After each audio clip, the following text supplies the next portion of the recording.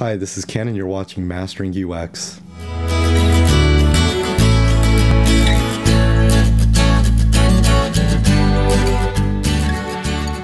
Hi, so in this episode I wanted to get a little bit into this matter of quantitative and qualitative. Specifically, I wanted to get into how quantitative can really be paired up and go hand in hand with qualitative. When you're working on a project, you may have an arsenal of different kind of research methods that you're using throughout the course of the project. And so I wanted to talk about how these can be strung together so that they complement one another. I think, when you're talking to people, you'll find that people have a favoritism and act as if one tool is superior to another. It's really not the case. Every tool has a specific function. Of course, you can use a screwdriver to possibly hit a nail, but it's not the best tool for it. And so you need to realize that every tool in quantitative and qualitative, they have their purposes, they have distinctions, and they really need to be used appropriately, and they really need to be appreciated for their strengths. I had an experience where I was working on a project and somebody showed me a bar chart graph, and it showed that there was different modules on one page.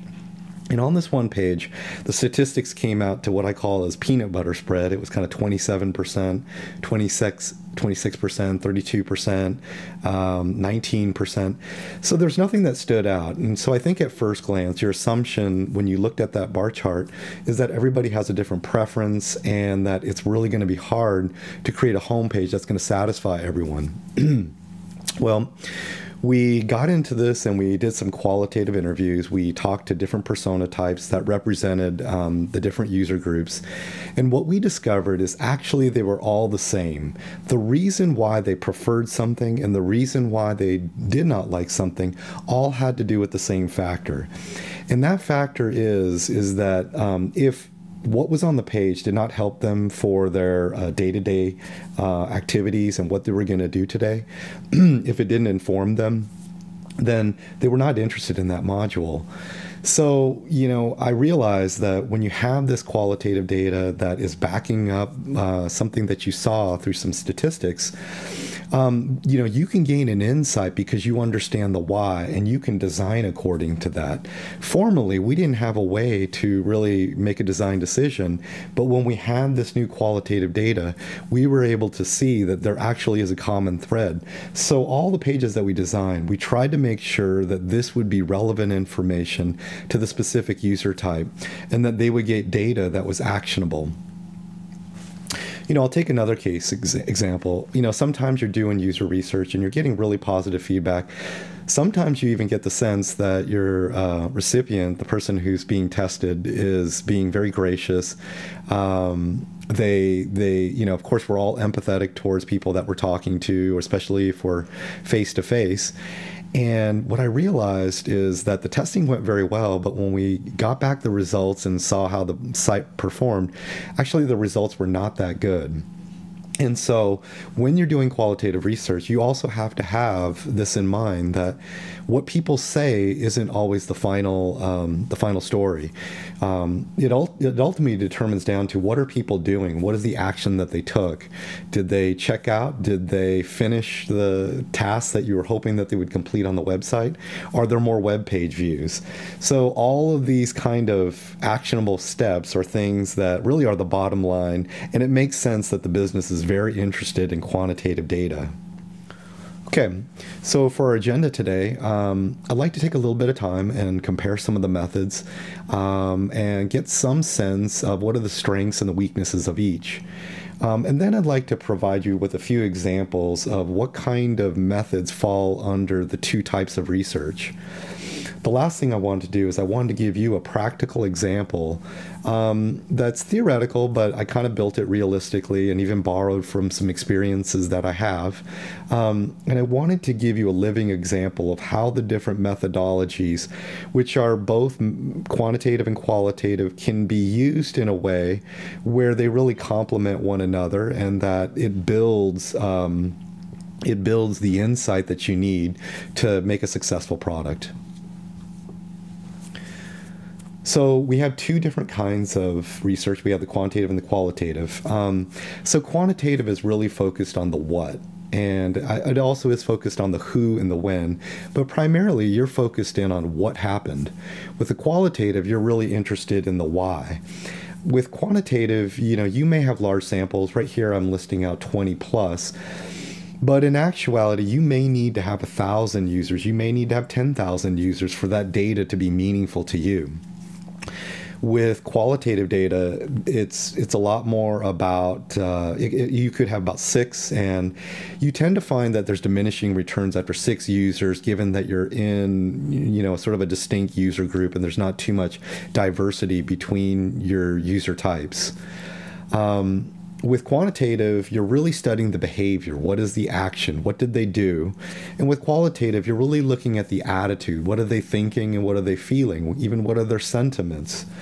As you know, it's very important to know how a person feels. Someone may do an action, but it may be the last time that they would ever want to do that action again. They may be on the verge of really going to the competitor because they're so frustrated with that experience, but your website is the only website that they feel that they can use. There's also the aspect that quantitative is really looking at numbers, it's metric, and qualitative research is really looking at the narrative. I know that sounds very wishy-washy, but maybe I should say that sounds a little bit touchy-feely, but it is the truth. Qualitative data usually comes in the form of a conversation, and that conversation even needs to be translated and put down into insights, which do require some interpretation. The next point is that quantitative data is summative and qualitative data is formative. Analogy is when you're in school, you might have a final exam, and that tests all the comprehensive knowledge that a student has gained over the course of a semester. But with qualitative, you have a formative touch points. You may talk to your user several times during the projects, even per module, and find out how they're feeling about it as you're making progress in the project. And then lastly, quantitative is objective and qualitative is subjective. I know subjective, it may sound negative, but actually subjective, meaning that we actually want to be objective about what are the subjective feelings that a user has. Okay, so I want to go through some of the methodologies. So over on the qualitative side, you could have concept testing. And concept testing is where you might show, you might show a design, and probably at this point, you're not putting the design in front of you're not allowing the user to click on anything. It's not an interactive prototype.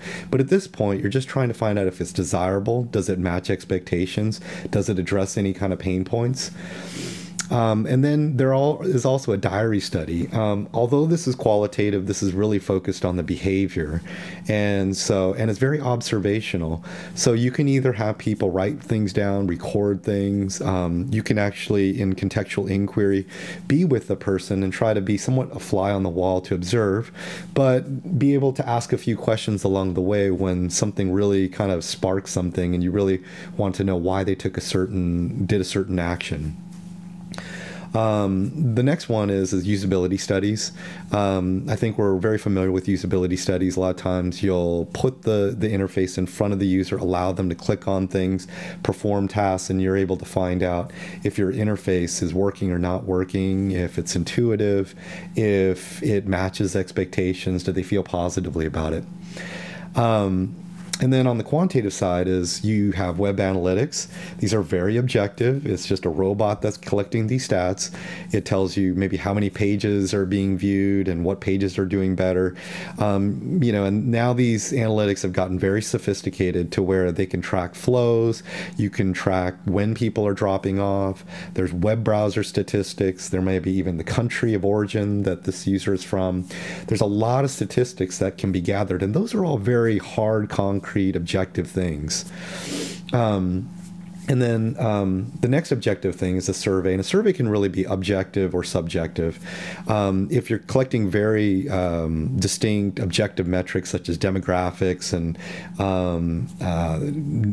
facts that don't change a lot, then it becomes very quantitative, and there's not you have less room for error and interpretation. And then there are some surveys such as a Net Promoter Score, and this begins to capture on a scale of 1 to 5 maybe how they feel. Would they pass it on? Would they recommend? And these have to do with actually attitudes rather than the behavior, and the user, you know, might be feeling one way on one day and give it a higher score. So again, surveys can kind of fall into both categories. And then something that's very powerful, and I think that's overlooked a lot, is doing a custom report. You know, at most companies, you'll have somebody that has something like Power BI or some kind of engine where you're able to kind of pull out, you know, maybe a certain user type. How much are they using a certain module?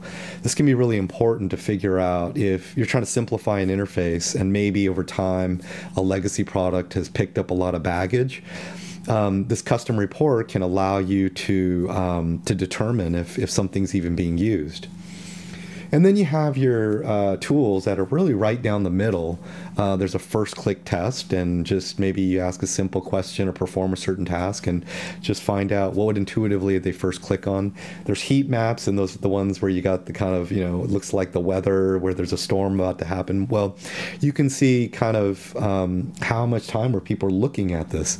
And this looking is something that, in a sense, it's objective because you could see that there was more time spent on it. And another side, it is subjective, because that doesn't mean that they're going to buy your product. That doesn't translate into something that's absolute. So it's somewhere in the middle. And then again, I talked a little bit about the Net Promoter Score. If you made it this far in the video, I really want to thank you. I decided to make this a two-part series.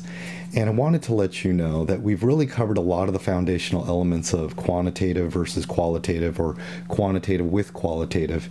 But I really feel that the third part is really going to tie everything together, where we're going to take one practical example and show how you can string together a research project so that the two types of research really go hand in hand, and each methodology as you go along in a long engagement of a project, there's particular points where certain types of research is going to really lend itself well.